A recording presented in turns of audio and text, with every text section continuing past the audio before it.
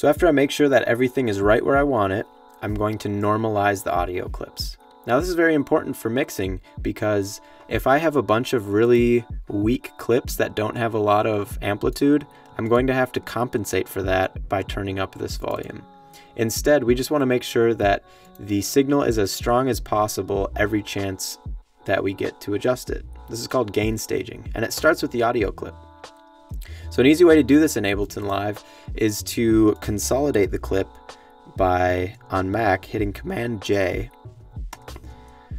So this consolidates it, and then as you can see, our clip level here is at negative 18.9 dB.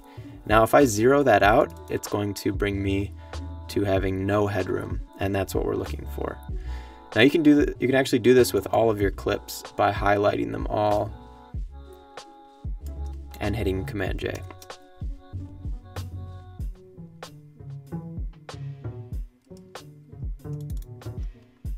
Next I open them all and I double click on the level here, and as we can see, they're all full now. Slam Academy is the best place to learn how to create your own sound with Ableton Live 11. With more certified trainers than anywhere else and the lowest monthly subscription price ever, there's never been a better time to master the art of making music. Click this ad to visit our YouTube channel and get started today.